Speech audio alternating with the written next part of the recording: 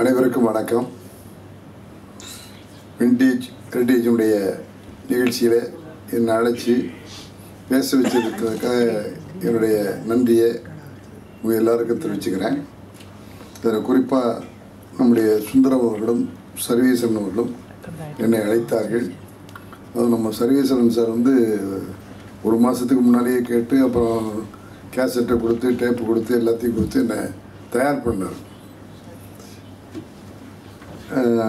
அதே போல் இங்கே வந்திருக்கிற பெரியவர்கள் அனைவருக்கும் என்னுடைய வணக்கம். அதே போல் நம்முடைய மயிலாப்பூர் டைம்ஸ்லேருந்து வந்திருக்கிற பத்திரிகையாளர் வின்சென்ட் டெரேசா போன்றவர்களுக்கும், நம்முடைய ஆர்கே கன்சென்டுடைய ராமகிருஷ்ணன் அவர்களுக்கும், அனைவரும் தாய்மார்களுக்கும் பெரியவர்கள் நன்றியை தெரிவிச்சுக்கிறேன். நாங்கள் எப்போவுமே இந்த கைதட்டல் விசில் சத்தத்திலேயே பழக்கப்பட்ட சினிமாக்காரனாகிய நான் இந்த ஆடியன்ஸை பார்க்கும்போது எனக்கு பயமாக இருக்குது. இப்போ ஏன்னா நான் சொல்ல போகிற விஷயங்கள் எல்லாமே உங்களுக்கு தெரிஞ்ச விஷயமா இருக்குமேங்கிறது தான் எனக்கு பயமே. ஏன்னா சென்னையினுடைய 372வது ஆண்டை கொண்டாடுவதற்காகத்தான் இந்த விழா என்று என்னை சொன்னார்கள். ஆக ஆகஸ்ட் மாதம் 22ஆம் தேதி 1639ஆம் ஆண்டு முத நம்முடைய இப்போ இருக்கிற கோட்டைங்கிற இடத்த மட்டும் கிழக்கிந்திய கம்பெனிக்கு விலைக்கு வாங்கி அதை ஆரம்பித்தாங்க. அப்படிங்கிற வரலாறுலாம் இருக்குது. சென்னப்ப நாயக்கன் இடத்துல வாங்கினாங்க, அதனால் இது சென்னப்பட்டணம் ஆச்சு அப்படின்னு சொல்கிறோம். அப்புறம் இன்னொரு சாரார் சொல்கிறாங்க, அதை யாரோ மீனவருடைய தலைவர் மதேர் ரோஸ் அப்படிங்கிற ஒரு ஆடு இருந்தார், ஆகவே அது மதராஸ் அப்படின்னு சொல்லப்படுது அப்படின்னு சொல்கிறாங்க. ஆகவே சென்னப்பட்டணமும் சொல்லப்படுகிறது, மதராஸ் என்றும் சொல்லப்படுகிறது. அது மொத்தம் சொல்லி இப்போ நம்ம சென்னை அப்படிங்கிற இடத்துக்கு நம்ம இங்கே வந்திருக்கிறோம். நம்ம அதை படுக்கும்போது கிட்டத்தட்ட 1968ஆம் ஆண்டு தான் நம்முடைய சென்னை மாநகராட்சி தோன்றியது. சென்னை மாநகராட்சி தான் இந்தியாவுடைய முதல் நகர சபையாக அமைக்கப்பட்டது அப்படிங்கிற வரலாறு சொல்கிறாங்க. 1711 முதலாவது பிரிண்டிங் ப்ரெஸ் அமைச்சிருக்காங்க. 1947ஆவது ஆண்டு இந்திய சுதந்திரம் அடைஞ்ச பிறகுதான் மதராஸ் மாகாணத்துடைய தலைநகராக சென்னை அமைந்திருக்கிறது. 1956 மொழிவழி மாகாணம் அமைஞ்ச போது மதராஸ் தலைநகரமாக இருக்குது. மதராஸ் சென்னை நகரமாக மாறி இருக்கு. அதன் பிறகு சென்னை மாநகரம் தமிழ்நாடு என்று ஆக்கப்பட்டிருக்கிறது. இங்கே இருக்கிற கட்டிடக்கலைகளை பற்றி சொல்லப்பட்டிருக்கிற போது நம்முடைய சென்னை தலைமை தபால் நிலையம், GPO, உயர்நீதிமன்றம், பல்கலைக்கழக கட்டடங்கள், எழும்பூர் அருங்காட்சியகம், எழும்பூரில் ரயில்வே நிலையம், சென்ட்ரல் நிலையம், மாநகராட்சி ribbon building, Victoria Mahal, memorial Mahal, இப்படி எல்லாம் கிட்டத்தட்ட பழம்பெரும் கட்டடங்களாக இருந்திருக்கிற கட்டடங்கள்லாம் இன்றைக்கி இருக்குது. அதில் அந்த காலத்தில் 3000 கட்டடங்கள் இருந்தாலும் இன்றைக்கி நிலையில் 400 கட்டடங்கள் தான் எழுதப்பட்டிருப்பதாகவும் சரித்திரப்படி அதனுடைய ஹெரிட்டேஜ் படி சொல்கிற நம்முடைய மதிப்பிற்குரிய நம்முடைய ராம்நாத் சார் சொல்லியிருக்காங்க. அது மட்டும் இல்லாமல் இங்கே இருக்கிற கோவில்கள்னு சொல்லி சொன்னால் இந்துக்களுக்காக இருக்கிற கோவிலில் மயிலாப்பூர் கபாலீஸ்வரர் கோவில், திருவல்லிக்கேணி பார்த்தசாரதி கோவில், கிறிஸ்தவர்களுக்காக இருக்கிற கோவிலில் சாந்தோம் பேராலயம், அமிஞ்சிக்கரையில் இருக்கிற புனித அந்தோணியார் கோயில், புனித கோட்டையில் இருக்கிற புனித மேரி ஆலயம், அதேமாதிரி முஸ்லீம்களுக்கு இருக்கிற திருவல்லிக்கேணியில் பெரிய மசூதி, 1000 முழக்கில் இருக்கிற மசூதி, பெரியமேட்டில் இருக்கிற மசூதி, இதெல்லாம் இன்றைக்கி இருக்குது. அப்புறம் ஸ்பென்சர் நிறுவனம் அந்த காலத்திலேருந்து இன்றைக்கி வரணும், அது மாணவராக மாறிக்கொண்டே வந்திருக்கிறதுங்கிறதையும் நம்ம தெரிஞ்சுக்கிறோம். ஆகவே இந்த மாதிரி இருக்கிற இந்த சரித்திர உண்மைகளை எல்லாம் அநேகமாக நீங்கள் எல்லாம் படித்து தெரிஞ்சுக்கிட்டு இருக்கக்கூடிய பல விஷயங்கள்.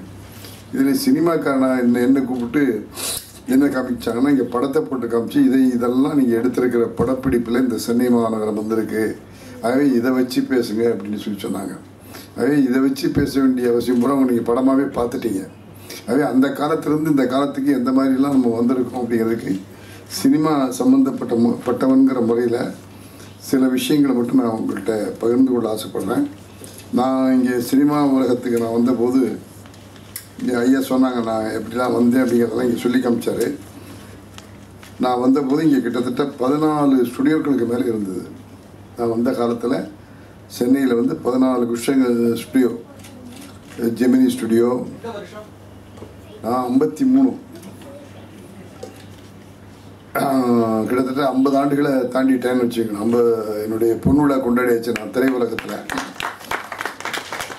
Vijaya studio, Vahini studio, Revathi studio, Citadel studio, Sathya studio, Shyamala studio, Prasad studio, Karpagam studio, Balaman studio, Majestic studio, Purdy studio, என்னுடைய தாய் வீடான ஏவிஎம் ஸ்டுடியோ.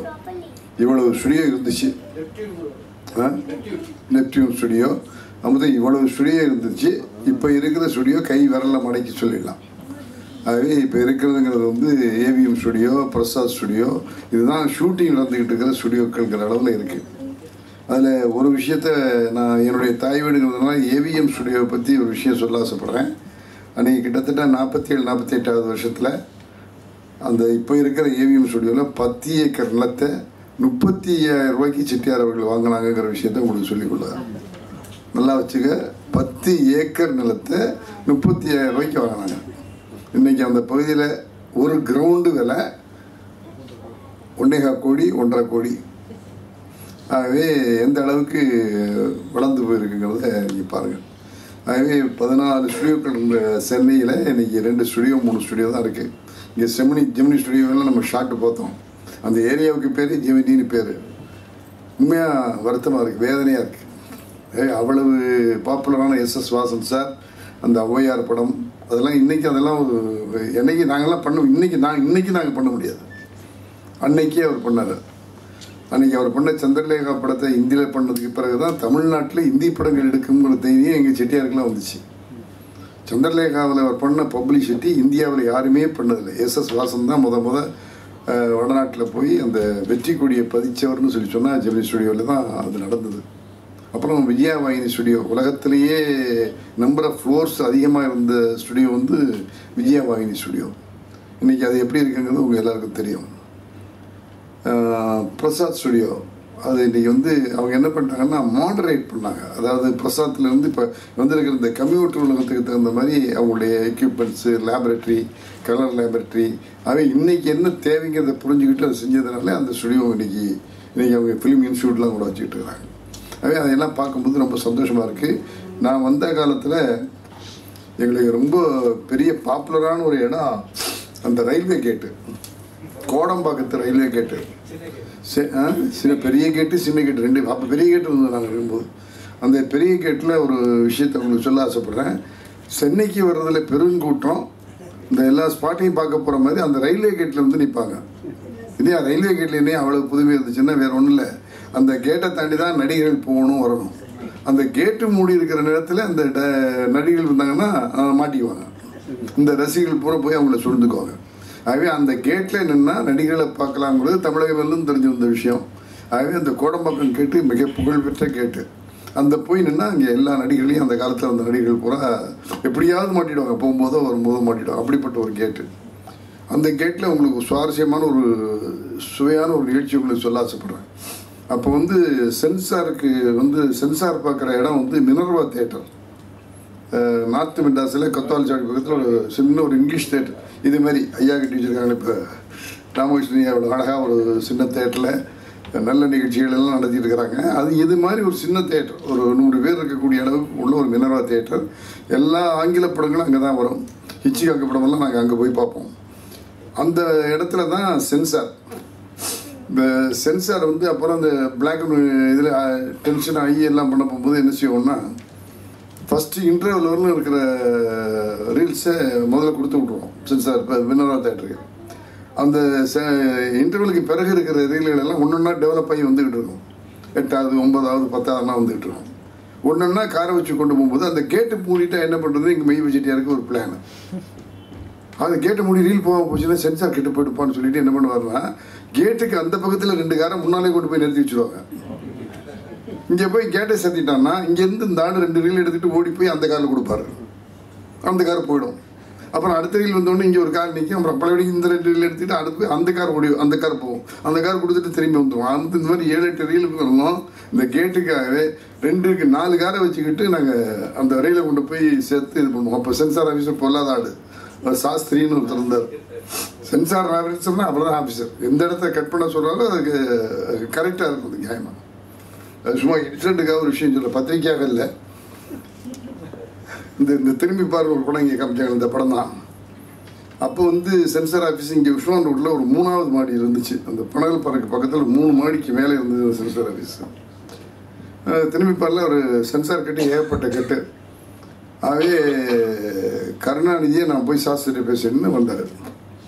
வந்து 1, 2, 3 மாடி ஏறி மேலே வந்து நின்னார்.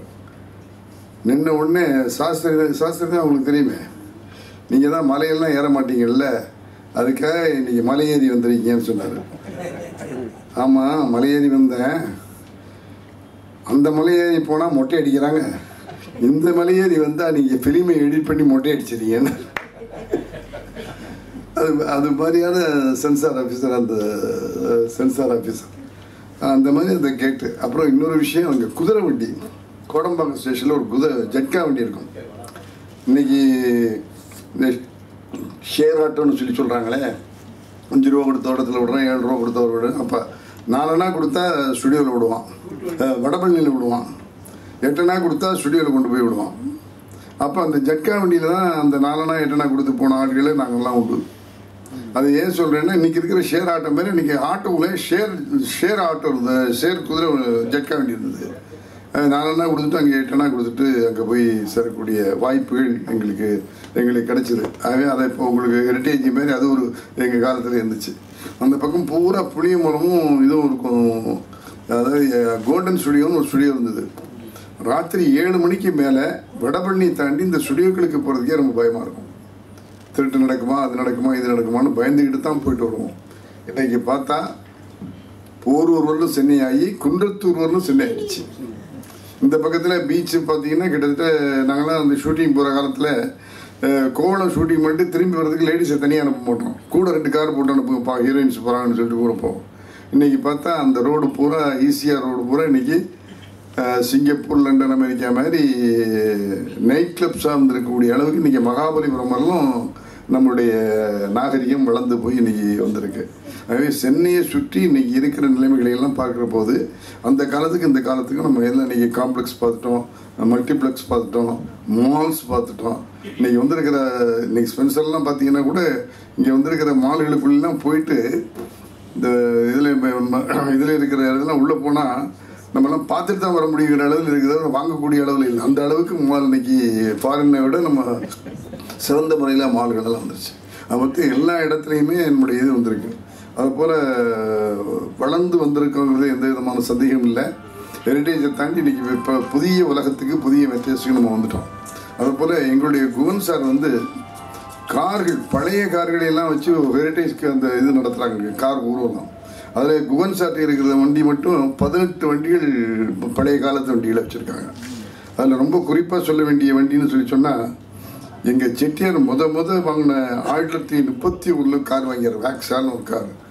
அந்த காரை இன்றைக்கும் செட்டியாருடைய ஆஃபீஸில் நிறுத்தி அந்த ஹெரிட்டேஜை ஞாபகப்படுத்துறதுக்காக அந்த காரை அங்கே வச்சுருக்கிறோம்.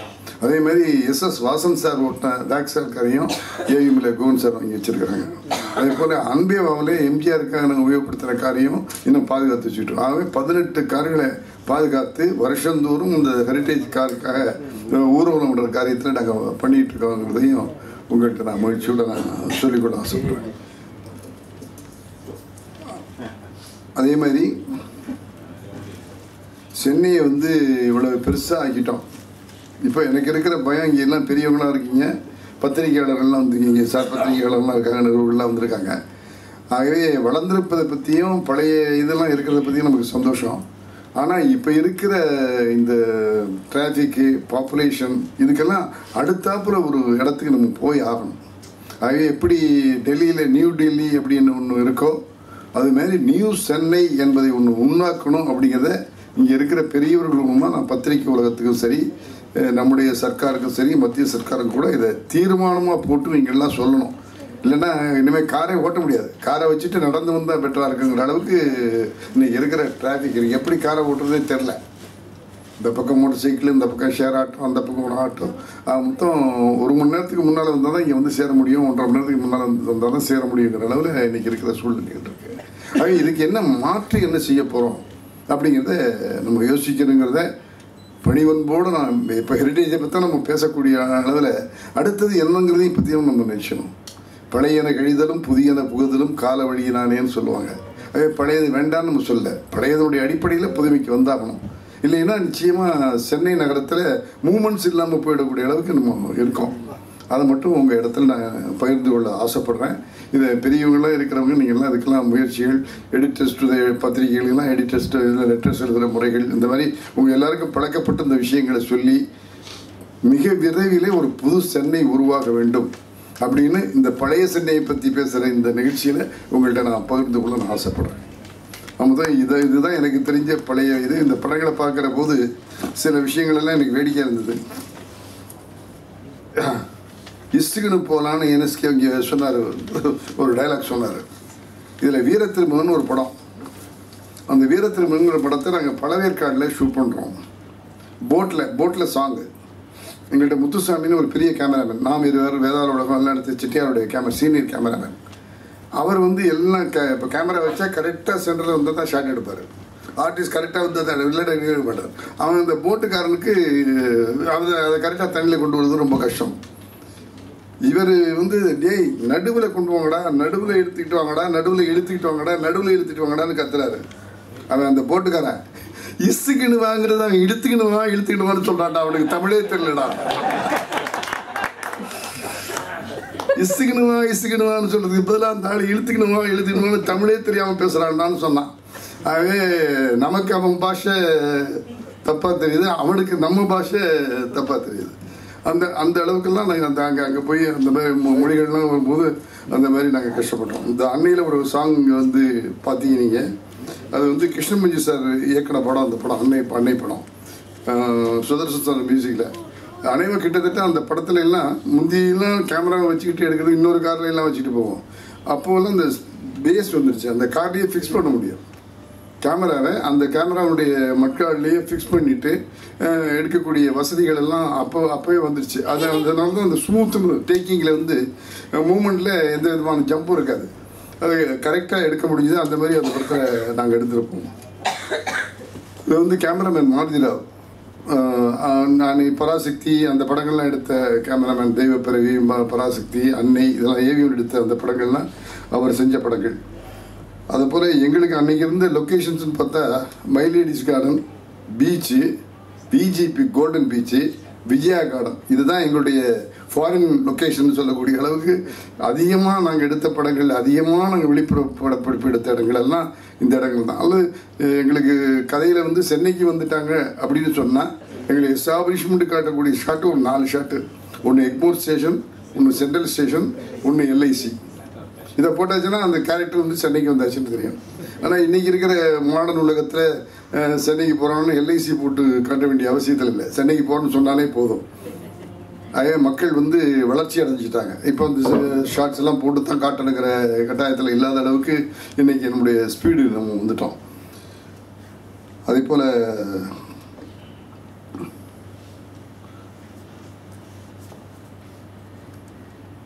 இந்த சச்சுவோட பையன், ஒரு ஹரிநாத்னு ஒரு பையன் ஆக்ட் பண்ணார்.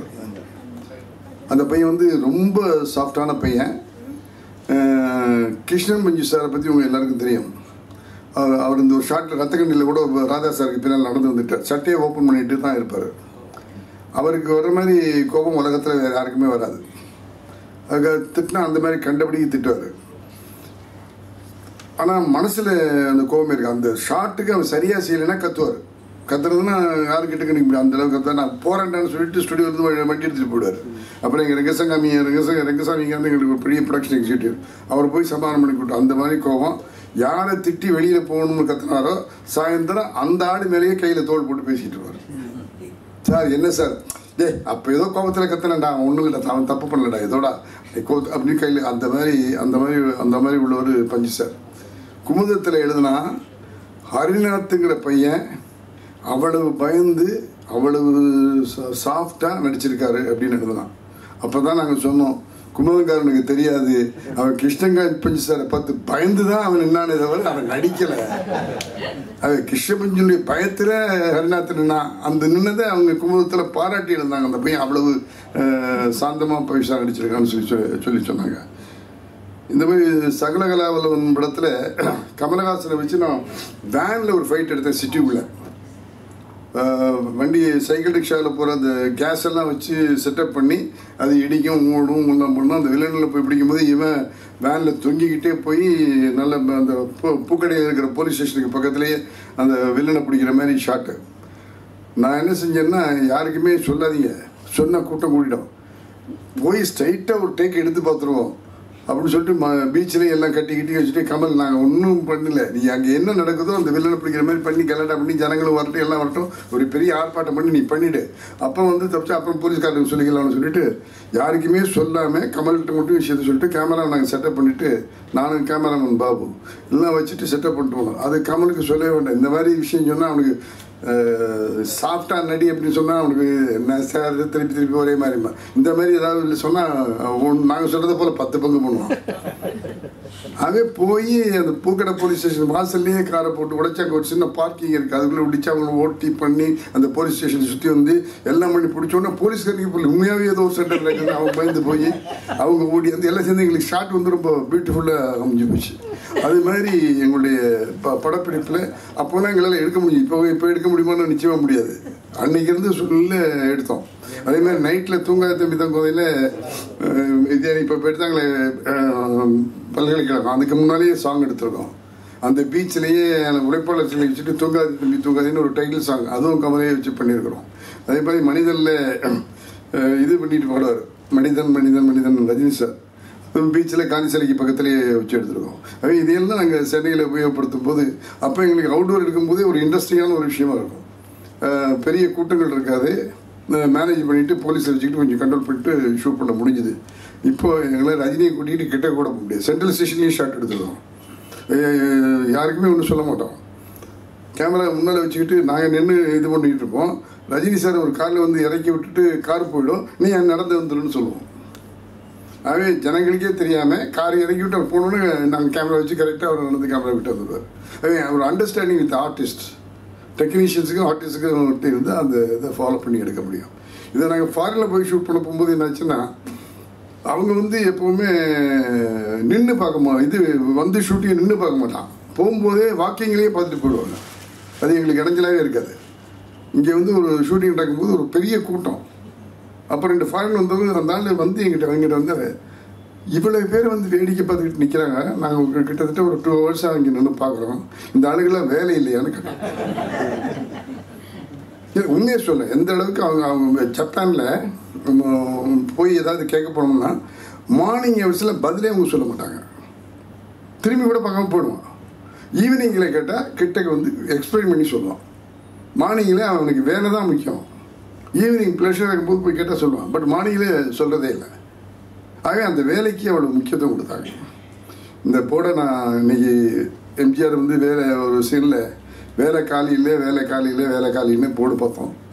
இன்றைக்கி வேலைக்கு ஆள் தேவைங்கிற போர்டை பார்க்கும்போது சந்தோஷமாக இருக்குது. நம்ம எந்த அளவுக்கு வளர்ந்து போயிருக்கோங்கும்போது ஒரு மனசில் ஒரு திருப்தி இருக்குது. வேலை காலி இல்லை சொல்லிக்கிட்டு இருந்த நாட்டில் வேலைக்கு ஆள் தேவை அப்படின்னு விளம்பரங்கள் வருது பார்க்கும்போது ரொம்ப சந்தோஷமாக இருக்குது.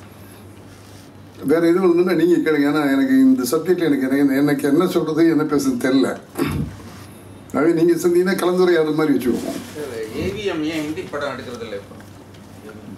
கொஞ்சம் மாதிரியான டிஸ்ட்ரிபியூஷன்ஸ் இல்லை, ஃபைனான்சியல்ஸ் இல்லை, அது பெரிய மூலதனத்தோடு செய்ய வேண்டிய ஒரு வேலை. முந்தி செட்டியார் காலத்தில் எங்களுக்கு எல்லா இடத்துலையுமே ஆஃபீஸ் இருந்தது, டெல்லியில், பாம்பேயில், கல்கட்டாவில் எல்லா இடத்துலையுமே டிஸ்ட்ரிபியூஷன் ஆஃபீஸ் இருந்தது. இப்போ அதெல்லாம் இல்லைங்கிறதுனால ரொம்ப ரிஸ்க் எடுக்கணும், அதை ரிஸ்க் எடுக்க வேண்டாம் நினைக்கிறேன். பக்கிங்ஹாம் கெனாலில் போட்டில் போய் படம் எடுத்திருக்காங்கல்ல சார்? பக்கிங்ஹாம் கெனாலில் ஆமாம் போட்டில் போய் படம் எடுத்திருக்காங்க, சொல்ல முடியுமா எதுன்னு உங்களுக்கு? போட்டில் போய் இந்த ஷூட்டிங். ஆமாம் சார், அது மாதிரி 2 உதாரணம் சொல்லுங்களேங்க. போட்டில் போய் எடுக்க யூனிவர்சிட்டி பின்னாலன்னு நினைக்கிறேன். ஆமாம், இது பக்கத்தில் பேக் வாட்டரில் தான் எடுத்துருக்காங்க. பேக் வாட்டர் இல்லை, பக்கிங்ஹாம் கெனாலில். ஆமாம், அதெல்லாம் போட் போயிட்டு அந்த காலத்தில். ஆமாம் சார், அந்த சமயத்தில் சில ஷூட்டிங் எல்லாம் அதில் எடுத்துருக்காங்க போட்டை. நான் இப்போ சொன்னேன் வீரத்திருமன் சொன்னேன், நினைக்கிறேன். அந்த வீரத்திருமன் சொன்னேன். இந்த வாட்டர் தான் அங்கேருந்து வருது, பழையற்காட்டிலேருந்து. அந்த காலத்தில் ஆந்திராவுக்கும் சென்னைக்குமே போட்டில் சர்வீஸ் இருந்திருக்கு. அதான் யூனிவர்சிட்டி பின்னால் இருக்கிற பர்மிங்ஹாம் கனாலில் சொல்கிறேன், இந்த இடத்துல எடுத்திருக்காங்க. எம்.கே. ராதா, பானுபதி, அபூர்வ சகோதரர்கள் எடுத்தாங்க. பார்த்து நான் எடுத்திருக்காங்க. அந்த காலத்தில் தண்ணி ஒழுங்காக இருந்திருக்கு, எடுத்திருக்காங்க. இது நாங்கள் அந்த பேக்வாட்டருடைய அந்த இது விளையாட்டுக்காட்டில் போய் எடுத்தது அந்த பேக்வாட்டருடைய இது ஆரம்பம் தான். அங்கேருந்து போட்டு வருது, போட்டு போகுது. அந்த இது இருக்குது பழையற்காடு வரல, அங்கேருந்து ஆந்திராவிலேருந்து வருது, போட்டு வருது. சார் அண்ணே அண்ணே அண்ணே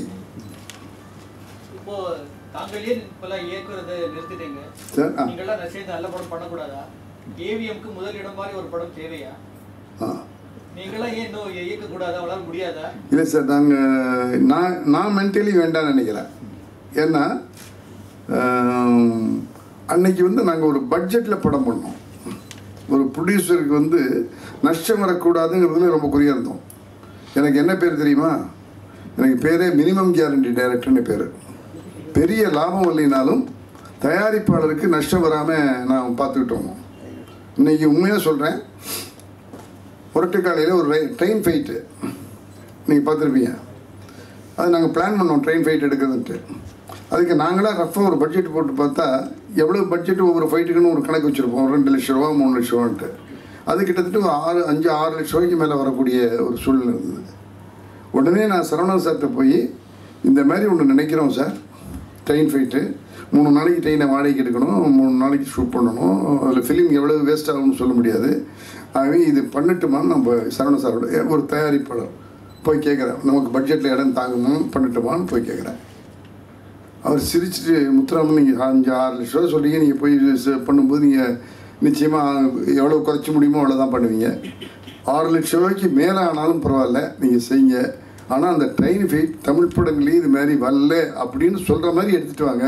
7 லட்ச ரூபா 8 லட்ச ரூபா அழைச்சா கூட எங்களுக்கு பட்ஜெட் தாங்கும் அப்படின்னு அந்த தயாரிப்பாளர் சொன்ன பிறகு தான் நான் போய் அதை ஷூட் பண்ணேன்.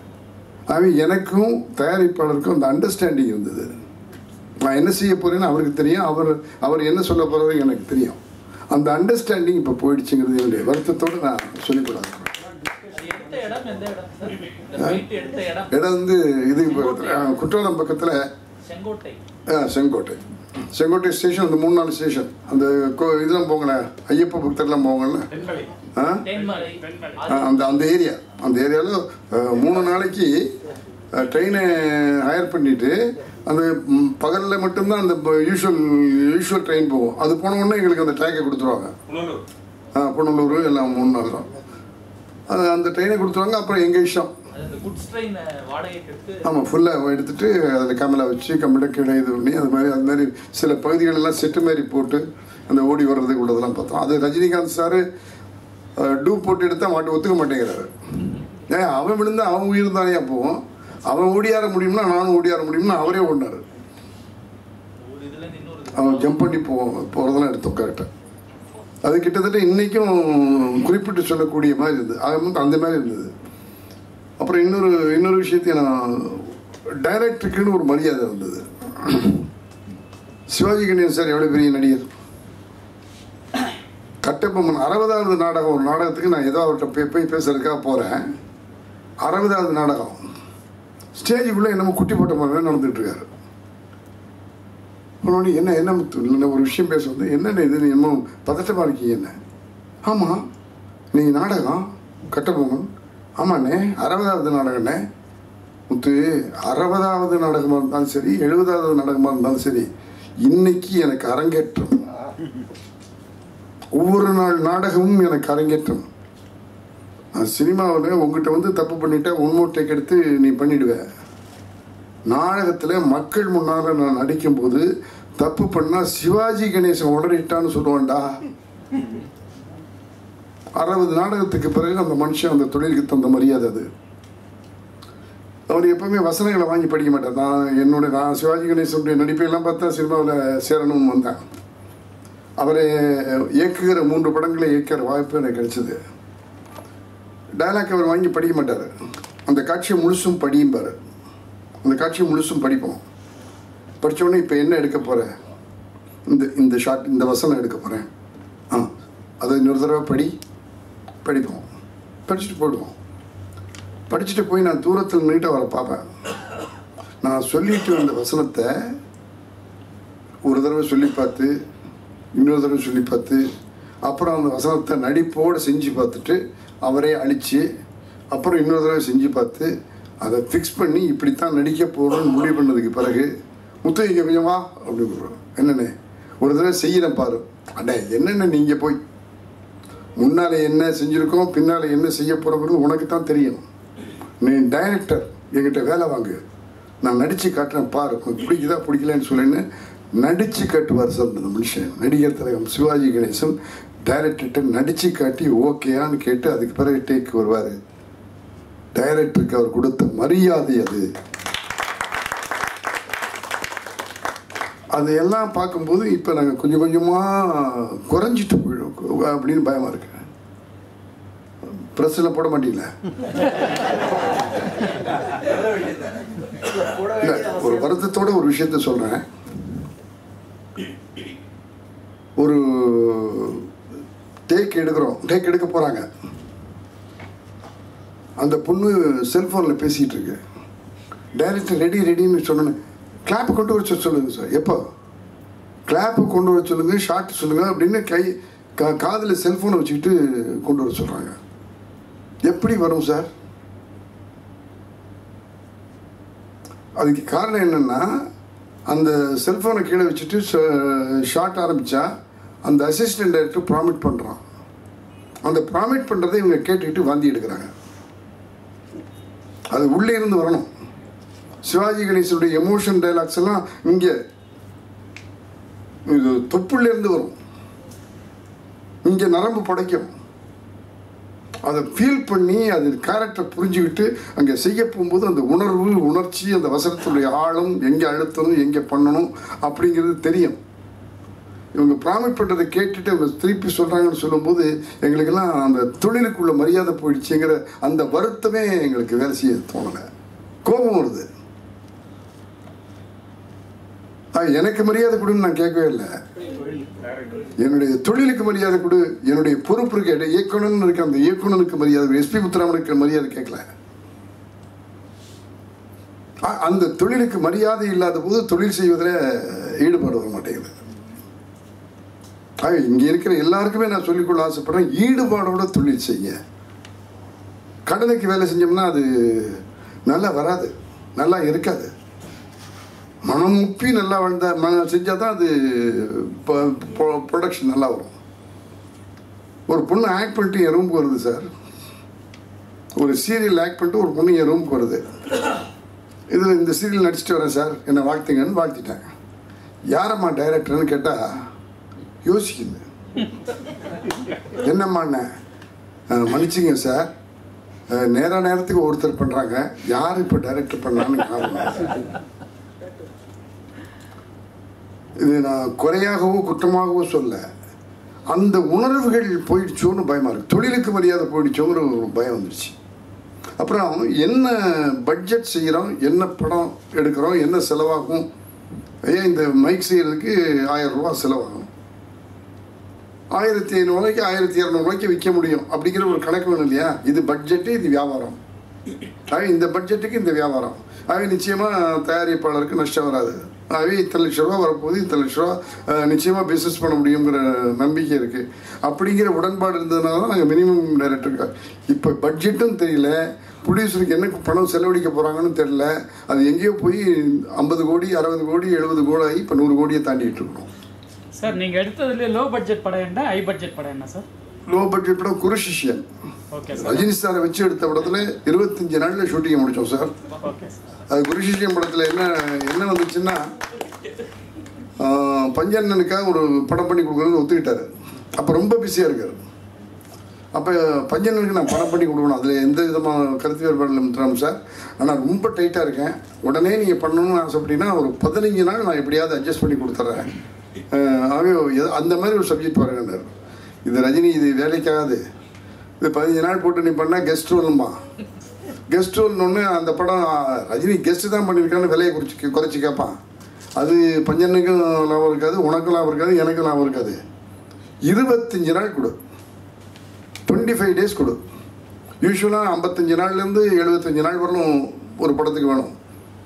25 நாள் கொடு. நம்ம அது எப்படி பண்ணுவீங்கன்னாரு. நான் 2 ஹீரோ சப்ஜெக்டை 2 ஹீரோ மாதிரி சப்ஜெக்ட் எடுத்துக்கிறேன். சென்னையில் ஷூட்டிங் இல்லை, வெளியூரில் ஷூட்டிங். 25 நாள் அங்கே இருக்க படத்தை முடிச்சுட்டு தான் வரோம். அப்படி ஒரு பிளான் பண்ணுவோம். நீ 25 நாளைக்கு மட்டும் நீ பிளான் பண்ணி எனக்கு கொடுத்து சொல்லி நான் படம் பண்ணிடுறேன் சார். நிச்சயமாக அப்புறம் ஒரு நாள் கூட கொடுக்க மாட்டேன். உனக்கு என்ன தெரியும், என்ன உனக்கு தெரியும். ஒரு நாள் கூட நான் கேட்க மாட்டேன். 25 நாள் கொடுன்னு சொல்லிட்டு 25 நாள் மைசூரில் போய் 25 நாள் 23 நாளில் அந்த ஷூட்டிங்கை முடிச்சுட்டு வந்தவங்கிறத மகிழ்ச்சியோடு நான் சொல்லிக் கொள்ளப்படுறேன். ரஜினி 23 நாள். High budget sir? High budget Sakalakalavallavan, முரட்டுக்காளி, Sri Raghavendra, இதெல்லாம்.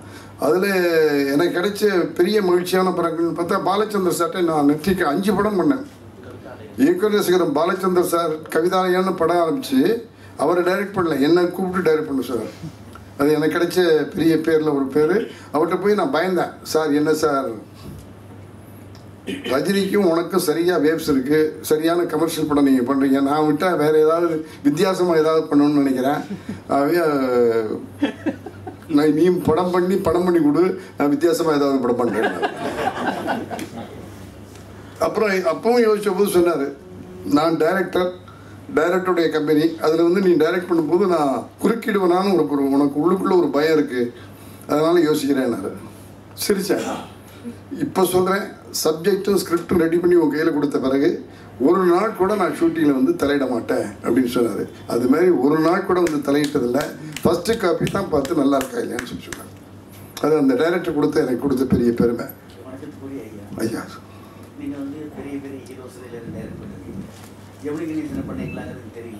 ஜெமினி கணேசன் அசிஸ்டன்ட் டைரக்டராக பண்ணியிருக்கேன். ராமுன்னு ஒரு படம் அசிஸ்டன்ட் டைரக்டர். எம்ஜிஆர்ட்டையும் அசிஸ்டன்ட் டைரக்டராக படம் பண்ணேன். அன்பேவா. அந்த காலத்து ஹீரோஸ்லாம் இவ்வளோ தொழிலுக்கு மரியாதை. இப்போது ஆஃப் லேட் சில ஹீரோஸ் அவங்க டைரக்டர்னு பேரில் வச்சுட்டு அவங்களே பண்ணிடுறாங்கன்னு கேள்விப்படுறீங்க. இந்த மாதிரி நடக்கிறது உண்மை. பெரிய ஹீரோஸ் அது நான் சொல்லக்கூடாது, சொல்ல விரும்பலை சார். இதே விஷயம் இதுவும் ஆஃப் த ப்ரெஸ் மேலே தான் சொல்லணும். எம்ஜிஆரை பற்றி இதே விஷயம் சொல்லுவாங்க. எம்ஜிஆர் எல்லாத்துலேயும் தலையிடுவார், எல்லாத்துலேயும் இருப்பாருன்னு சொல்லக்கூடிய ஒரு காலகட்டத்தில் நாங்கள் அன்பேவா படத்துக்கு அவரை ஏவிஎம்மில் புக் பண்ணாங்க. AC திலோச்சந்தர் director. அப்போ அவர் கதை கேட்ட உடனே எம்ஜிஆர் சொன்னார், திலோச்சந்தர் அவர் அசிஸ்டண்ட்டாக இருக்கும்போதே அவருக்கு தெரியும், எம்ஜிஆருக்கு தெரியும், திலோச்சந்தர் இது டிஃப்ரெண்ட்டான ஒரு சப்ஜெக்டு, இது என்னுடைய ஃபார்முலான்னு ஒன்று இருக்குது, அந்த ஃபார்முலாவுக்கே சம்மந்தப்படாத கதை. ஆகவே இப்போவே சொல்கிறேன், இது டைரக்டர்ஸ் பிக்சர், எம்ஜிஆர் பிக்சர் இல்லை. ஆகவே நீங்கள் இப்போ சொன்னதை உங்களுக்காக நான் ஒத்துக்கிறேன். ஏன்னா உங்களுடைய கெப்பாசிட்டி எனக்கு தெரியும். ஆகவே என்னை வச்சு திலோச்சந்தர் படம்னு வரும். அந்த மாதிரி கரெக்டாக ஒரு படம் சேஞ்ச் இருக்கட்டும் பண்ணுவோம்னு சொல்லிட்டு பிரதர் அப்போவே கதை கேட்கும்போதே அவர் சொல்லிட்டார். ஒரு ஷெட்யூல் ஆச்சு, அவர் எதுவுமே எங்கள்கிட்ட சொல்ல. எல்லாரும் சொன்னாங்க தள்ளிடுவார், அதை பார்ப்பார், கேமரா வைப்பார், அதை வைப்பார், ஒன்றுமே இல்லை. 2வது ஷெட்யூலில் பாதி ஷெட்யூல் முடிய போகும்போது ஒன்றும் சொல்லலை. எங்களுக்கே சந்தேகம் வந்துருச்சு, என்னடா இது ஒன்றுமே சொல்லலை அவர், எல்லோரும் இப்படி பயமுறுத்துறாங்க அப்படின்னு சொன்னோம். எங்கள்கிட்ட ராஜேந்திரன் ஒரு அசோசியேட் டைரக்டர் இருந்தார். அவர் எல்லாரோடையும் காமெடியாக பேசுவார். அவரை கூப்பிட்டு, வெளில எம்ஜிஆர் தனியாக உட்காந்துட்ருக்காரு, இந்த விஷயத்தை அவர்கிட்டயே கேட்டுருங்க, என்ன சொல்கிறான்னு பார்க்கலாம் அப்படின்னு சொல்லிட்டு போய் சொல்லுங்கள், எல்லோரும் இப்படிலாம் எங்களை பயமுறுத்துறாங்க, நீங்கள் 2 ஷெட்யூலில் ஒன்றுமே பேசலையே, எங்களுக்கே ஆச்சரியமாக இருக்குது சார்னு போய் சொல்லுங்கள், அவர் என்ன பதில் சொல்கிறான்னு பார்க்கலாம்னு சொல்லிட்டு அவரை கிளப்பி விட்டோம். அவர் போனார், அண்ணே அண்ணே என்ன என்ன என்ன இல்லை, எங்களுக்கெல்லாம் ஒரு வேறு, நீங்கள் நடிக்க வர்றதுக்கு முன்னால் எல்லோரும் உங்களுக்கு பயமுறுத்தி விட்டாங்க, நீங்கள் எல்லாத்துலேயும் தலையிடுவீங்கன்னு, ஷார்ட் சொல்லுவீங்க, அதை சொல்லுவீங்க, இதை வேண்டாம்பீங்க, அதை வேண்டாம்லாம் சொன்னீங்க. நாங்கள் கிட்டத்தட்ட ஒன்றுமே நீங்கள் சொல்லலையே, அது என்னன்னு எங்களுக்கு புரியல, என்ன எல்லாம் ஊரில் சொல்கிறது பொய்யா, இப்போ நீங்கள் நடந்துக்கிறது பொய்யான்னு எங்களுக்கு தெரியல, அதான் என்னென்னு கேட்குறேன்னு சொல்லிட்டார். அவர் என்ன பண்ணாருன்னா, முத்துராமன் நீங்கள் வாங்க நீங்கள் வாங்கன்னு எல்லாரையும் கூப்பிட்டுட்டு, நான் ஏன் தலையிடுறேங்கிறதுக்கு முதல்ல காரணத்தை சொல்கிறேன். இப்போ வந்து திருலோகச்சந்தர் வைக்கிற ஆங்கிளும் சரி, மாநில வைக்கிற கோணங்களும் சரி, அந்த ஷாட்டுக்கு என்ன வேணுமோ அதை கரெக்டாக வைக்கிறாங்க. ஃபைட்டுன்னு வச்சா இப்படி கேமராவில் ஃபைட் இப்படி அடித்தா, இப்போ நீங்கள் இப்போ இப்படி அடிக்கிறேன், கேமரா இங்கே ஸ்ட்ரைட்டாக வச்சிங்கன்னா இப்படி குத்துறது தெரியும். இங்கே கேமரா வச்சிங்கன்னா குத்து நான் படுதா படலையாங்கிறது தெரியாது. இந்த ஆங்கிள் இங்கே வச்சா நாங்கள் இப்போ அடிக்க மாட்டோம், அடிக்கிற மாதிரி செய்வோம். இங்கே ஸ்ட்ரைட்டாக வச்சிங்க அடிக்கிற மாதிரி நம்ம போதிய செய்கிறது தெரியும். கேமராவை இங்கே வச்சுட்டிங்கன்னா இங்கே வந்து இப்போ நீங்கள் இப்போ பார்க்கும்போது தெரியுதா, கண்ணத்தை கையில் பட்டுச்சா இல்லையா? இங்கே வச்சா படலேன்னு தெரியும், இங்கே வச்சா பட்ட மாதிரி தெரியும். அந்த பையன் பைத்தியக்காரன் இங்கே வச்சு இப்படி எடுக்கிறான், எனக்கு தொழில் தெரியும், அது பார்க்கும்போது தெரியுமேடா, போலி அடிக்கிற மாதிரி தெரிஞ்சு போயிடுமேடா, கேமரா இங்கே வைன்னு சொல்கிறேன். இங்கே திருலோகச்சந்தரும் மாநிலம் கரெக்டாக வைக்கும் போது எப்படி தலையிடுறது? ட்ரெஸ்ஸு வேணும், இந்த மாதிரி வேணும், இந்த மாதிரி கேரட்னு வந்து சொல்கிறீங்க, ஒரு ஐடியா சொல்லி இந்த மாதிரி இருந்தால் நல்லா இருக்குன்னு சொல்கிறேன். அப்புறம் நீங்கள் எல்லாரும் சேர்ந்து பேசி அந்த ஒரு சீனுக்கு 3 ட்ரெஸ்ஸை கொண்டாந்து மாட்டுறீங்க. இந்த 3 ட்ரெஸ்ஸில் நான் எதை போடுறதுன்னு எனக்கு தான் கன்ஃபியூஷன் வருது, உங்களுக்கு கன்ஃபியூஷன் இல்லை. கதை வசனம் ஆர்வதாசை கொண்டு வந்து எதிரில் உட்கார வச்சு என்ன கரெக்ஷனாக சொல்லுங்கிறீங்க, இல்லைன்னா எங்கிட்ட படித்து காமிக்கிறீங்க, முன்னாலேயே எல்லாத்தையும் எழுதி கரெக்ட் பண்ணிடுறீங்க. மொத்தம் தலையிட வேண்டிய அவசியம் வருகிற போது தலையிட்டேனே தவிர, தவறு செய்யாத போது நான் யார்கிட்ட போய் தலையிடுறதுன்னு கேட்டார் எம்ஜிஆர். ஆகவே என்னை தப்பாகவே எடுக்காதீங்க, நான் எனக்கு தொழில் தெரியும். தொழில் தெரியும் போது அந்த தப்பை பார்த்துக்கிட்டு என்னால் சும்மா இருக்க முடியாது. ஆகவே தப்பை நான் திருத்தலைன்னு தவிர அவங்க வேலையில நான் தலையிடவே இல்லை, தலையிடுறதே இல்லை. ஆக இங்கே எல்லாம் கரெக்டாக பண்ணும்போது தலையிட வேண்டிய அவசியம் இல்லை அப்படின்னு எம்ஜிஆர் அவர்கள் சொன்னாங்க. நல்லா கைதட்டலாம். அந்த எண்ணங்கள் பரிமாற்றம் சரியாக இருக்கணும். இப்போ நான் எல்லாருக்கும் ஒரு சந்தேகம், இந்த சூப்பர் ஸ்டார் ரஜினிகாந்தை பற்றி உங்கள் எல்லாருக்கும் தெரியும். அது ஒரு ஸ்பீடு, ஒரு ஃபாஸ்டான ஆள். அவர் எதையுமே 2 தடவை கேட்டுக்குவோம், கடன்னு இருப்பார். கோபம் வந்தால் அப்படி கோபம் வரும், மூட விட்டாங்கன்னா அப்படி மூட விட்டாகும். அந்த ஆளை வச்சு 25 படம் எப்படி பண்ணீங்கன்னு கேட்குறாங்க. இப்பவும் கேட்குறாங்க, இந்த பத்திரிகையாளர்லாம் இருக்காங்க. ஒன்றுமே இல்லை சார், நாங்கள் 2 பேரும் மனம் விட்டு பேசுவோம், பல இடங்களில் சண்டை போடுவோம், பல இடங்களில் கோபம் வரும். படம் நல்லா வரணுங்கிறதுக்காக அவர் என்னோட சண்டை போட்டிருக்காரு, நான் அவரோட சண்டை போட்டிருக்கேன். 660 சப்ஜெக்டை பொறுத்தளவு அவருக்கு ஒரு பயமே இருந்தது. மூத்த பையனாக இருக்கிறவனுக்கு அந்த அண்ணன் தங்கச்சியெல்லாம் இவ்வளோ தொல்லை தருவாங்களா, இப்படி நடக்கணும்னா கேட்டிருக்காரு. ஒரு 5000 அடி வரலும் என்னோட விவாதம் தினம். அப்புறம் பஞ்சாயத்து தானே இது தினம், அவர் மைண்ட் இன்னும் டைஜஷன் ஆகலை, எப்போ பார்த்தாலும் ஏதாவது ஒரு கேள்வி கேட்டுக்கிட்டு இருக்கிறாருன்னு சொல்லி அப்போ பஞ்சாயத்தே வந்து சொன்னார். அவருடைய சொந்தப்படாது 2000 அடி ஆயிருக்கேன், நாங்கள் எல்லாம் பேசி ஃபைனல் பண்ணி தான் உங்கள்கிட்ட கதை சொன்னோம், நீங்கள் அதை அக்செப்ட் பண்ண. இப்போ உனக்கு ஏதோ சந்தேகம் இருக்குது, முத்துராமன் சாருக்கு இன்னும் முழுமையாக நீ அதில் ஈடுபடலைன்னு ஃபீலிங் இருக்குது. ஒரு விஷயம் பண்ணுவோம் ரஜினி, 5000 அடி எடுத்துருவோம். முத்துராமன் சார் சொல்கிற மாதிரி நான் எழுதுகிற மாதிரி நீ பேசி எடுத்துரு, 5000 அடியை போட்டு பார்ப்போம். போட்டு பார்த்த பிறகு உனக்கு சரியாக வரலன்னு நீ நினச்சின்னா அந்த ஸ்கிரிப்டை க்ளோஸ் பண்ணிவிட்டு வேறு புது கதை எடுப்போம் அப்படின்னு 5000 அடி வரலும் எடுத்து அவருக்கு போட்டு காமிச்ச பிறகு பார்த்துட்டு, முத்துராமன் சார் நான் தப்பு பண்ண இருந்தேன், ஒரு அருமையான கதாபாத்திரம் நான் செய்கிறேன்னு செஞ்ச படம் 6 இருந்து 60 வரை. அவருக்கு பெஸ்ட் ஆக்டர் அவார்டு கிடைச்சிட்டு எனக்கு பெஸ்ட் டேரக்டர். ஆகவே அண்டர்ஸ்டாண்டிங் ஆஃப் த ஆர்டிஸ்ட் இந்த டைரக்டர் இருக்கணும். என்ன வேணுமோ அதை நான் தைரியமாக அவர்கிட்ட சொல்லுவேன். நான் எமோஷன் சீனில் வந்து சார் ஒரு பஞ்சு டைலாக் விடுவார். அது இந்த எமோஷன் சீனில் நீ அந்த பஞ்சு டைலாக் சொல்லிட்டீங்கன்னா அந்த எமோஷன் சீன் போயிடும். பஞ்சு டைலாக் நல்லா இருக்கு, ஆனால் இந்த எமோஷன் சீனில் இந்த பஞ்சு டைலாக் இந்த பஞ்சு டைலாக் எங்கே வைக்கணுமோ நான் சொல்கிறேன், இந்த இடத்துல விட்டுடுன்னு சொல்லி அவர் கன்வின்ஸ் பண்ணுவேன். அவர் சொன்ன பஞ்சு டைலாக்கை அடுத்து எந்த காமெடி சீன் மாதிரி வரக்கூடிய ரஜினி நீ அன்னைக்கு சொன்ன பாரு அந்த பஞ்சு அந்த இங்கே வை, இந்த காமெடி சீனில் அந்த கிளாப்ஸ் பிச்சு உதறிட்டோம்னு சொல்லிட்டு அங்கே கொண்டு வந்து வைப்பேன். அதை அவரும் ஒத்துக்குவார், நானும் ஒத்துக்குவேன். ஆகவே 2 பேரும் 25 படம் பண்ணதுடைய ரகசியமாக தான், ஒன்று கன்வின்ஸ் பண்ணணும் அல்லது கன்வின்ஸ் ஆகணும். அது எல்லாருக்குமே சொல்லிக்கலாம். நீங்கள் நிறைய பழைய படங்கள் பார்த்துருப்பீங்க, சிவாஜி, சரோஜா தேவி, எம்ஜிஆர், இந்த மாதிரி படம் நீங்கள் எடுக்க ஆரம்பிக்கிறதுக்கு முன்னால் அந்த படங்களில் உங்களுக்கு பிடித்தமான படம் ஏதாவது? எல்லா படமும் ஸ்ரீதர் சாருடைய எல்லா படமும் பிடிக்கும். அதெல்லாம் எங்களுக்கு நாங்கள் மானுஷியமான குருவாக வச்சுக்கிட்டவங்க எல்லாமே. கோபாலகிருஷ்ணனுடைய படங்கள் பிடிக்கும். எல்லாம் இப்போ சிவாஜி என்னுடைய நடிப்பு ஒவ்வொரு படம். சிவாஜி எங்கே சார், சிவாஜி கணேசன் படத்தில் நடிக்கும்போது சிவாஜி கணேசன் எங்கே சார், ஒரு கட்டபொம்மன் கப்பலோட்டிய தமிழன் கதாபாத்திரம் தானே சார் அவர் சிவாஜி கணேசனே இல்லை.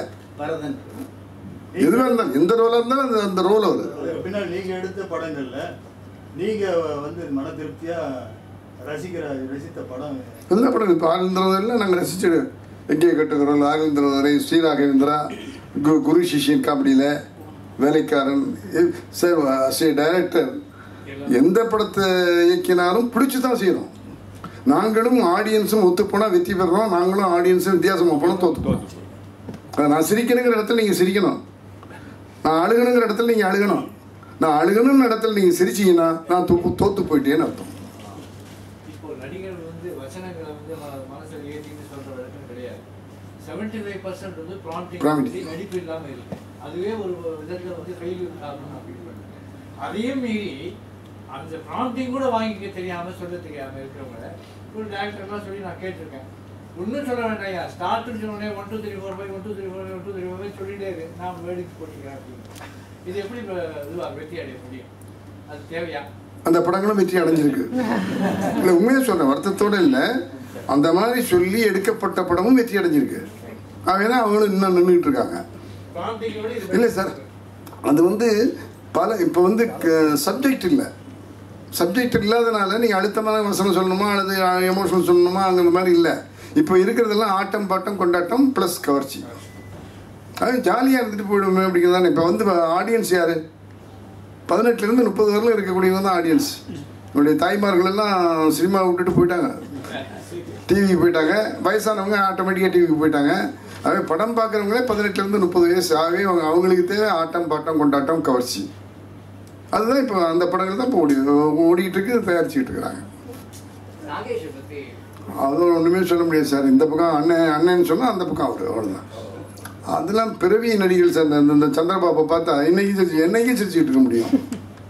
அந்த ரேஞ்ச் இன்னைக்கு ஆர்டிஸ்ட். நீங்கள் மடங்குடி பாலையா அண்ணன், எஸ் சுப்பையா, எம்ஆர் ராதா, நீங்கள் அந்த வருஷம் ஆர்டிஸ்ட் சொல்ல முடியுமா? நீங்கள் அதேமாரி சாவித்திரி அம்மா, பத்மினி அம்மா, எஸ் ரங்காராவ்.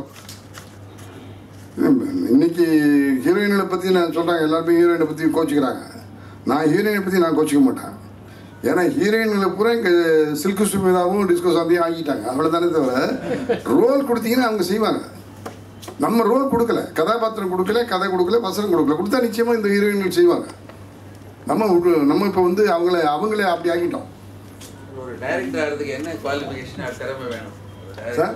சினிமாவில் ஒரு டைரக்டர் ஆகிறதுக்கு என்ன குவாலிஃபிகேஷன், என்ன திறமையாக வேணும்? இங்கே நெருப்பு பொறி இருக்கணும்.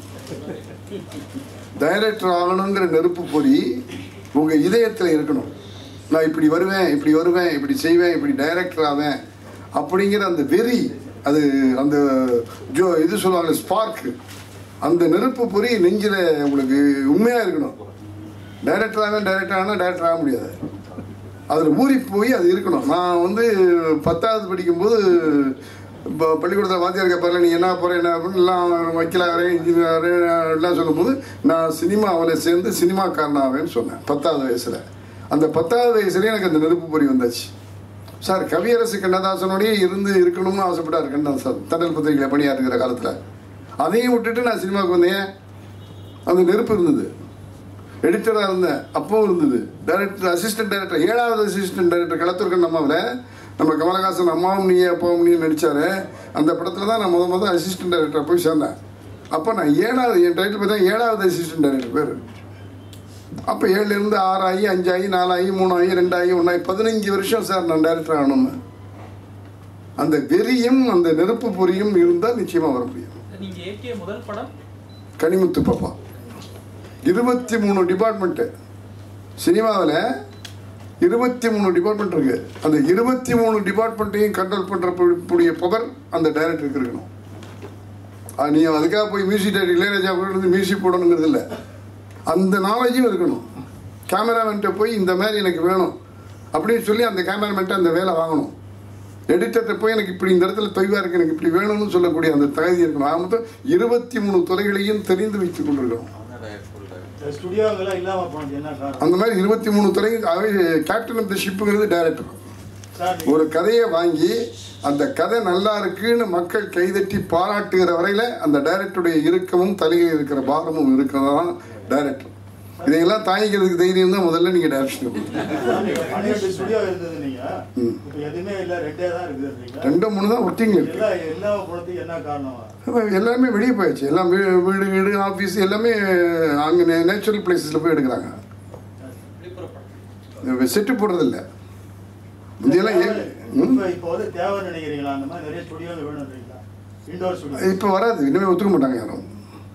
ஏன்னா எல்லாருக்கும் பழக்கம் வெளியில் போய் எடுக்கிறதே பெட்டர்னு. இப்போ ஒன்லி இப்போ சாங்ஸு அது அந்த மாதிரி பெரிய செட்ஸ் போடுறது மட்டும்தான் இங்கே வராங்க, ஸ்டுடியோக்கு வராங்க. அந்த இது போயிடுச்சு, அந்த ஃபார்மேட் போயிடுச்சு. மத்ராஸ் தினம் சிறப்பு நிகழ்ச்சிக்காக திரு SP முத்துராமன் அவர்களுக்கு இந்த அன்பளிப்பாக வழங்குகிறார்.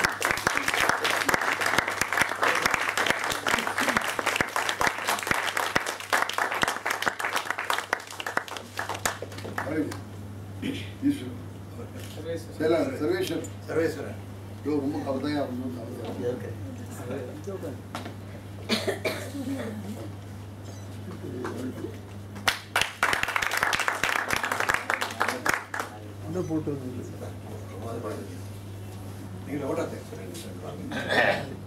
ரொம்ப நன்றி.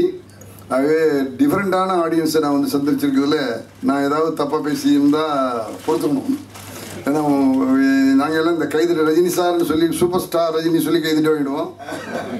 உலகநாயகன் கமலஹாசன் கைதிட்டு வாங்கிட்டு போயிடுவோம். இது வந்து எனக்கு ஒரு வித்தியாசமான நிகழ்ச்சி, வித்தியாசமான இது. அதுக்கு அழைச்சதுக்காக நம்ம சாருக்கும் சுந்தர் சாருக்கும் என்னுடைய நன்றி சொல்கிறேன். மொத்தம் சினிமாவில் வந்து சேர்றதுங்கிறது வந்து நாங்கள் வேண்டான்னு சொல்கிறதே இல்லை. அந்த சினிமாவில் சேரக்கூடிய விஷயத்துக்கு நான் சொல்லக்கூடிய விஷயமெல்லாம் அந்த திறமை உங்கள்கிட்ட இருக்கா அப்படிங்கிறத முதல்ல நீங்கள் அனலைஸ் பண்ணணும். நடிக்கிறதா இருந்தாலும் சரி, கதை வசனம் இருந்தாலும் சரி, டைரக்ஷனாலும் சரி, பாட்டு எழுதுறதா இருந்தாலும் சரி, எதுவாக இருந்தாலும் சரி, இது வந்து ஒரு கலை. இது வந்து ஃபார்முலா பண்ண முடியாது, 4 3 7ன்னு கூட்டி சொல்ல முடியாது. இது நான் செஞ்சுருக்கிறத விட எனக்கு அடுத்தவங்க இன்னும் அதிகமாக செய்யணும். ஆகவே அந்த மாதிரியான அந்த ஆர்வமும் எண்ணமும் இருந்தால்தான் இதுக்கு வரணும். நிறைய பிள்ளைங்க இப்போ படிக்கிறாங்க, வெஸ்டர்ன்லாம் வந்தாச்சு, எல்லாம் படிக்கிறாங்க. அவங்க எல்லாருக்குமே நான் சொல்லிக்கொள்ள ஆசைப்படுவது, சும்மா போய் சினிமாவில் வரணும் போய் சேர்றதில்ல பிரயோஜனமே இல்லை. அந்த திறமை உங்கள்கிட்ட இருக்காங்கிறத ஒரு தடவைக்கு 4 தடவை அனலைஸ் பாரு. அப்புறம் வந்து இது எதிர்நீச்சல் போடணும். இத்தனை நாளில் வந்துடுவேன், இத்தனை நாளில் உனக்கு ப்ரொமோஷன் கிடைக்கும் அப்படின்னு ஒரு ப்ரோட்டோக்கால் கிடையாது. இப்போ பேங்கில் போய் சேர்ந்தால் 3 வருஷத்தில் எப்படி வரலாம், 6 வருஷத்தில் எப்படி வரலாம்னு ஒரு கணக்கு சொல்லலாம். ஒரு போலீஸ் ஸ்டேஷனில் போய் சேர்ந்தால் கூட சொல்லாங்க, இப்போ கான்ஸ்டபிள் இருக்காரு, அடுத்து இன்ஸ்பெக்டர் ஆகலாம் அப்படின்னு ஒரு கணக்கு சொல்லலாம். ஏன்னா எங்கள் தொழிலில் அந்த கணக்கையே சொல்ல முடியாது. நீ வருவாய்னு நான் நினைக்கிற ஆள் வரமாட்டான், இவன் தேரமாட்டான்னு நினைக்கிற ஆள் வந்து நிற்பான். இவன் ஏன் வரலேன்னு எனக்கு சொல்ல தெரியல, இவன் ஏன் வந்தான்னு எனக்கு சொல்ல தெரியல. அதுதான் கலை. இதான் அங்கே உட்காந்து சிரிச்சுட்டு இருப்பாருங்க. மொத்தம் நாங்கள் வேண்டான்னே சொல்லலை. அந்த திறமை இருக்காங்கிறத ஒரு தடவைக்கு 4 தடவை யோசிச்சுட்டு வா. இது வந்து எதிர்நீச்சல் போடுற விஷயம். இப்படி வந்துடுவேன் அப்படி வந்துடுவேன்னு சொல்ல முடியாது. ஆகவே அதையெல்லாம் தாங்கிக்கூடிய மனப்பக்குவமும் வேணும். தோல்வியும் தாங்கிக்கணும், வெற்றியும் தாங்கிக்கணும். அந்த மனப்பக்குவம் இருக்கணும். ஐயோ போயிட்டோமேனா போயிடுவேன். நான் வருவேன் முடியும்னு இருக்கிற அந்த தன்னம்பிக்கை இருந்தாகணும். ஆகவே ஈடுபாடு, உழைப்பு, தன்னம்பிக்கை இருந்தால்தான் கலைத்துறையில் வெற்றி பெற முடியும், சினிமாவில் வெற்றி பெற முடியும். நாங்கள் வெற்றிக்கு விலை கொடுத்துருக்குறோம். இன்றைக்கி வந்து நான் இங்கே உங்கள் முன்னால் நிற்கிறேன் அப்படின்னு சொன்னால் கிட்டத்தட்ட 50 ஆண்டு காலமாக நாங்கள் என்ன உழைச்சிருக்கோம் அப்படின்னு நீங்கள் உணர்ந்து பார்த்தா தான் தெரியும். அதான் 23 டிபார்ட்மெண்ட்டு, இந்த நடிகைகள், இந்த நடிகைகளுக்கு அம்மா, இவங்க எல்லாரையும் சமாளிக்கணும். அப்படின்னா எவ்வளோ இருக்கும். அது மட்டும் இல்லை, இவ்வளவு கஷ்டப்பட்டு உழைச்சிட்டு தியேட்டரில் ரிலீஸ் பண்ண பிறகு அந்த வெற்றிங்கிற செய்தி வந்தால் தான் எங்களுக்கு திருப்தி.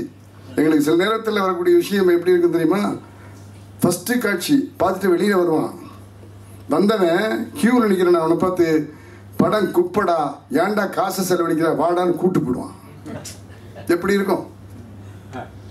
நாங்கள் எந்த படத்துக்கும் கஷ்டப்பட்டு தான் வேலை செய்கிறோம். வெற்றி படத்துக்கும் கஷ்டப்பட்டு தான் வேலை செய்கிறோம், தோல்வி படத்துக்கும் கஷ்டப்பட்டு. இந்த படம் தோல்வி அடையும்னு யாரும் எடுக்கிறது இல்லை. அது லேபருங்கிறது ஒன்று தான், படங்கிறது ஒன்று தான். நான் ஒத்து போகாத போது நம்ப மாட்டேங்குவோம். அந்த தோல்வியையும் தாங்கிக்கிற பக்குவம் வேணும். அந்த தோல்வி ஏன் வந்துச்சு அப்படின்னு அனலைஸ் பண்ணி அடுத்த படங்களில் அந்த தோல்வியை தவிர்க்கணும். அதையெல்லாம் நாங்கள் செஞ்சதுனால தான் 70 படம் நாங்கள் பண்ண முடியுது. அந்த மாதிரியான மனநிலை உள்ளவர்கள் தாராளமாக சினிமாவுக்கு வரலாம். நான் சினிமா மட்டும் இல்லை, கலையே அப்படி தான். கலைஞர்களாக வேண்டும் என்று நினைக்கிற எல்லாருக்கும் நான் சொல்லிக்கொள்ள ஆசைப்படுவது ஈடுபாடு, உழைப்பு, தன்னம்பிக்கை. அந்த தன்னம்பிக்கையில் அந்த வெறி, லட்சியம் இருக்கணும். அப்படி இருந்தால் நிச்சயமாக வரும். அந்த ஒரு குரலை சொல்லுவேன், எண்ணியது எண்ணியாங்கு எய்துவர் எண்ணியர் திண்ணியராக பெறும். எண்ணியது எண்ணியாங்கு எய்துவர் எண்ணியர் திண்ணியராக பெறும். நீ எண்ணுகிற லட்சியத்தில் உறுதியாக இருந்தால் அந்த லட்சியத்தில் நீ வெற்றி அடைவாய். அது சினிமாவாக இருந்தாலும் சரி, எதுவாக இருந்தாலும் சரி. ஆகவே அந்த மாதிரி நாங்கள் வெற்றி பெற்றோம். ஆகவே அந்த வெற்றியை எல்லாருக்கும் நான் பகிர்ந்து கொடுக்குற ஒரு வாய்ப்பு கிடைச்சிருக்கேன். நான் ரொம்ப சந்தோஷப்படுறேன். இன்னொரு விஷயத்தையும் இங்கே தாய்மார்கள்லாம் இருக்காங்க, லேடிஸில் இருக்காங்க, குடும்ப தலைவர்களெல்லாம் இருக்காங்க. ஒரே ஒரு விஷயத்தை மட்டும் நான் உங்கள் எல்லாருக்கும் இங்கே இருக்கிற அந்த ஃபாஸ்ட் லைஃபுங்கிறதுக்காக சொல்லிக்கொள்ள ஆசைப்பட்றேன். நாங்கள் சினிமாவில் முழு ஈடுபாடோடு கிட்டத்தட்ட 20-25 ஆண்டு காலம், 73லேருந்து 93 வரலும் 70 படம், 25 படம் ரஜினி சார், 10 படம் கமல், 3 படம் ரஜினி, இப்படிலாம் பண்ணியிருக்கும்போது எனக்கு எவ்வளவு டென்ஷன், எவ்வளோ இருக்கம் இருந்திருக்கும். ஆகவே நான் ஸ்டுடியோவே கதின்னு வாழ்ந்தேன். வீட்டுக்கு குடும்பத்துக்குன்னு நான் நேரம் ஒதுக்கலை. என் குழந்தைகளையும் என் மனைவியும் நான் சரியாக கவனிக்கலை. என் குழந்தைகள் நாங்கள் வாடகை வீட்டில் இருக்கும்போது நான் பாத்ரூம் லேட்டின் வெளியே இருக்கோம், பாத்ரூம் லேட்டின் வெளியே போவேன். அப்போ குழந்தைங்களோட பேசுவேன், போயிடுவேன். சொந்த வீடு கட்டிட்டு ஏவி நகருக்கு வந்தேன். அப்போ வீட்டுக்குள்ளேயே பெட்ரூம்குள்ளேயே பாத்ரூம், பெட்ரூம்குள்ளேயே பாத்ரூம் இருந்தவுடனே அந்த வெளியே போய் வர்றது போயிடுச்சு. அப்போ என் பொண்ணு சொன்னிச்சு, வாடகை வீட்டில் இருக்கும்போது பாத்ரூம் லிட்டின்னு போகும்போது உங்களை பார்ப்போம்ப்பா, வீட்டுக்குள்ளேயே பாத்ரூம் லிட்டணும், நீங்கள் எப்போ போகிறீங்க எப்போ வரீங்கன்னு தெரியலையப்பா, ஒரு 10 நிமிஷம் எங்களோட பேசிட்டு போங்கப்பான்னு சொல்லும்போது தான் செருப்பால் அடிச்சுதான் இருந்தது. மனைவியும் மக்களும் தன்னுடைய தந்தையை பார்க்கணும், கணவனை பார்க்கணுங்கிற ஆசை எவ்வளவு அவங்களுக்கு இருக்குங்கிற உணர்வும் எனக்கு அந்த நேரத்தில் வந்தது. அப்போ நான் பாண்டியன் படம் எடுத்துக்கிட்டு இருக்கிறேன். பாண்டியன் படம் என் யூனிட்டுக்காக ரஜினி சார்ட்ட சொல்லி சரவணன் சாரும் குமரனும் சேர்ந்து எடுத்து கொடுத்துட்ருக்காங்க. என் யூனிட்னா 15 பேர் கிட்டத்தட்ட 15 வருஷம் என்னோடய வாழ்ந்தாங்க. அவங்களுக்கு இந்த இதெல்லாம் கிடையாது, சினிமாவில் உங்களுக்கு இப்போ இதெல்லாம் ரிட்டைர்மெண்ட்லாம் கிடையாது, ஒன்றும் கிடையாது, ஓய்வு ஊதியமெல்லாம் கிடையாது. அந்த 15-20 பேருக்கு ஏதாவது செய்யணுமேனு ஒரு ஏக்கம் இருக்கும். ஏன்னா அவங்க எனக்காகவே உழைச்சிருக்காங்க, என்னுடைய வெற்றிக்காகவே பின்னால் இருந்தவங்க. அப்படின்னு சொல்லும்போது ரஜினி சார் ஒத்துக்கிட்டாங்க, சரவண சார் ஒத்துக்கிட்டாங்க. அதுக்காக பண்ணிட்டு இந்த படம் பாண்டியன் படம்.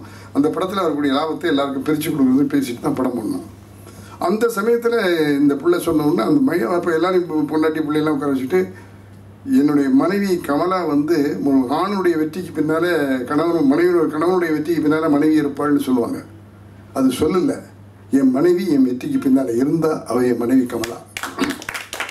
ஒன்றுமே தெரியாது சார், பிள்ளைங்க என்ன படிக்கிறது தெரியாது, என்ன பண்ணுறாங்கன்னு தெரியாது, வீட்டுக்கு என்ன செலவாகுதுன்னு தெரியாது, என்ன அரிசி விற்கிறது தெரியாது, பருப்பு விற்கிறது ஒன்றுமே தெரியாது. எல்லாவற்றையுமே என் மனைவி எல்லாத்தையும் தன்னுடைய தலையில் தூக்கி போட்டுட்டு அந்த வேலை முழுதையும் செஞ்சது அவள். அவன் அன்றைக்கி சொன்னேன், இல்லவே நான் இவ்வளோ நாள் உங்களுக்கெல்லாம் உதவி செய்யலை, பண்ணலையும் தெரியுது. பாண்டியன் படம் என் யூனிட்டுக்காக செய்கிறேன், செஞ்சு முடிஞ்ச உடனே எனக்கு கொஞ்சம் மனசில் ஒரு ரிலாக்ஸேஷன் வந்துடும். அப்போ உங்கள் குடும்பத்துக்குன்னு நேரம் ஒதுக்குவேன், உங்களை எல்லாம் கூட்டிகிட்டு வெளிநாடு போயிட்டு ஒரு சந்தோஷமாக அந்த பாண்டியன் படம் உடனே போயிட்டு வரலாம்னு சொல்லி என் குடும்பத்துக்கு மனைவி மக்கள் சொன்னால் அவங்களுக்கு ஏகப்பட்ட குஷி. அப்போ என்னை கூப்பிட்டு போகிறாங்கன்னு எல்லாம் சந்தோஷமாக இருந்தாங்க. அந்த பாண்டியன் படப்பிடிப்பு நடந்து கொண்டு இருக்கிற சமயத்தில் நான் ஹார்பரில் ஷூட் பண்ணிகிட்டு இருக்கிறேன். அவசரமாக வீட்டுக்கு வர சொல்கிறாங்க. எங்கள் வீட்டில் அப்படிலாம் வெளியே போயாச்சுன்னா அவ்வளோதான், அப்புறம் எப்போ வீட்டுக்கு போய் சேரணும் அப்போ தான். அப்படி அவசரமாக வர சொல்ல மாட்டாங்களேன்னு சொல்லிட்டு வீட்டுக்கு போகிறேன். என்னுடைய மனைவி மாரடைப்பால் இறந்து போயிட்டார். கத்துனோம், துடிச்சோம், கதறோம். செத்துப்போன மனைவியை கூப்பிட்டு வர முடியுமா? தவறு செஞ்சமே, அந்த தவறை நான் திருத்திக்க முடியுமா? ஆகவே மனைவிக்கு மக்களுக்கு நேரம் ஒதுக்கணுங்கிற உணர்வை என் மனைவி இறந்து போன பிறகு என்னுடைய மனதில் அது பெரிய தாக்கமாக ஏக்கமாக இன்றைக்கி இருக்குது. மனைவிக்கு கணவன் தேவைப்பட்ட போது நான் அவளுக்கு உதவலை. இப்போ நான் தனியாக இருக்கேன், எனக்கு மனைவி தேவை. ஆனால் இப்போ கணவனுக்கு மனைவி இல்லை. மனைவிக்கு தேவைப்பட்ட போது கணவன் இல்லை, கணவனுக்கு மனைவி தேவைப்பட்ட போது மனைவி இல்லை. ஏன்? வேலை வேலை வேலை, புகழ் புகழ் புகழ், பணம் பணம் பணம். இன்னைக்கு இருக்கிற ஃபாஸ்ட் லைஃப் அப்படி தான் இருக்கு. மனைவி மக்களை, குடும்பத்தை, உறவை, சொந்தத்தை, நட்பை எதையுமே கவனிக்கலை. அதாவது இங்கே இருக்கவங்க எல்லாருமே பெரிய இடத்துல நிறைய வேலை செய்கிறவங்க, தொழிலதிபர்கள் இப்படி இருப்பீங்க. அதுவே தயவு செஞ்சு வேலை வேலை அப்படின்னு அதுக்கு அடிமையாகிடாதீங்க. புகழ் புகழ்னு அடிமையாகிடாதீங்க, பணம் பணம்னு அடிமையாகிடுங்க. அப்படியா? அந்த காலத்தில் அவ்வளோ டெடிக்கேட்டாக வேலை செஞ்சதுனால இன்றைக்கும் பழைய படங்களை தான் பார்க்க தோணுது, புதிய படங்களை பார்க்க தோணுது. டெடிகேஷன் வந்து ஆமாம். ஆகவே அந்த உணர்வோடு நம்ம இது பண்ணதுக்கு இன்னைக்கு எனக்கு கிடைச்சிருக்கிற பலன் வந்து அந்த ஏக்கமும் தாக்கமும் கஷ்டமும் தான் இருக்குது. ஆகவே அந்த நிலைமை உங்கள் யாருக்கும் வரக்கூடாது. ஆகவே உங்கள் எல்லாரையும் பணிவோடு இந்த நிகழ்ச்சியின் மூலமாக நான் கேட்டுக்கொள்ள ஆசைப்படுறேன். மனைவி மக்களுக்கு நேரம் ஒதுக்குங்க. மனைவி மக்களையும் கவனிக்கணும். உங்கள் வாழ்க்கையில் அது ஒரு பார்ட். அப்படி இல்லைன்னா என்ன மாதிரி கஷ்டப்பட வேண்டியிருக்கும். அந்த குற்ற உணர்வு என் மனசை விட்டு போவே இல்லை. தன்னஞ்செறிய பொய்யற்க பொய்த்தவன் தன்னஞ்சே தன்னை சுடுங்கிற மாதிரி என்னை தினம் சுட்டுக்கிட்டு இருக்கு.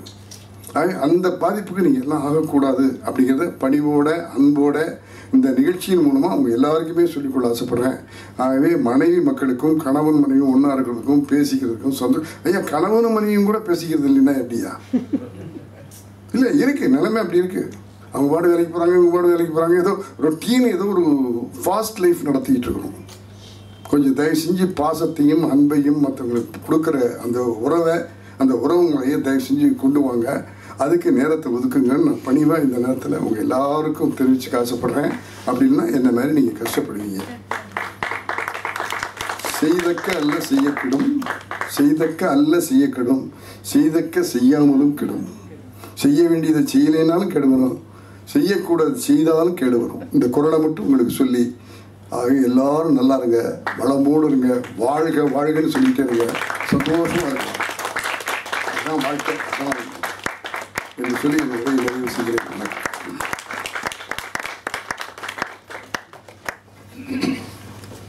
திரு SP முத்துராமன் ஐயா அவர்களுக்கு விண்டேஜ் ஹெரிட்டேஜ் சார்பாகவும் இங்கு உள்ள ரசிக பெருமக்கள் சார்பாகவும் மத்ராஸ் தினம் நிகழ்ச்சி அமைப்பாளர்கள் திரு வின்சென்ட் டிசோசா அவருடைய சார்பாகவும் மனமார்ந்த நன்றியை தெரிவித்துக் கொள்கிறோம்.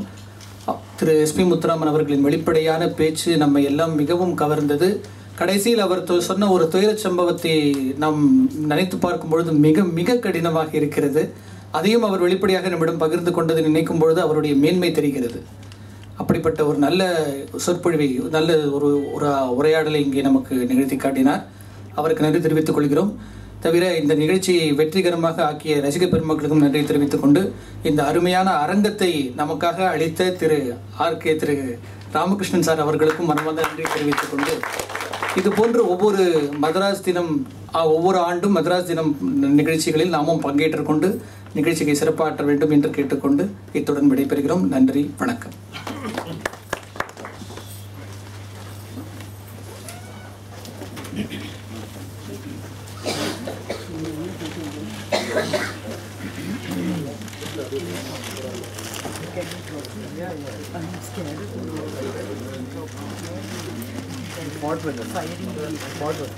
No, I didn't.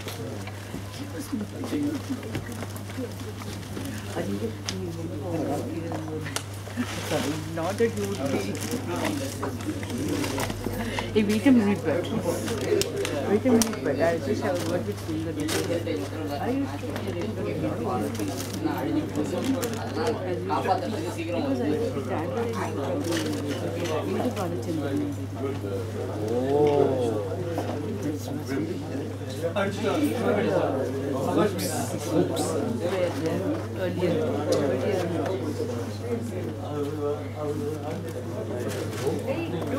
Yeah, be right back.